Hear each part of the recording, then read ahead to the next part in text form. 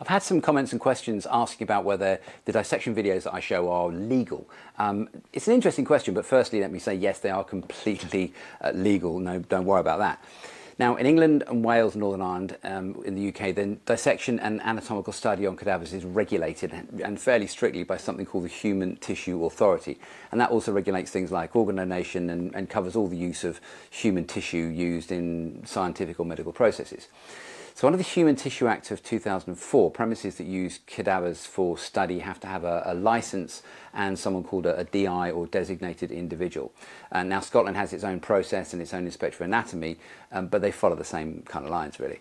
So donors have to have donated their bodies before they die and will have indicated on their form if their body is accepted, and a lot aren't, whether they give permission for images of their body to be taken. But the HTA has no power or involvement in this side of things and leaves the use of those images to the discretion of each licensee institution.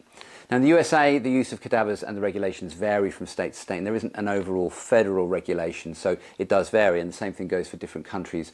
But all of my images are in places where I've been given specific permission to film or photograph, and I follow the protocols and guidelines of the region, country and institution that I'm in.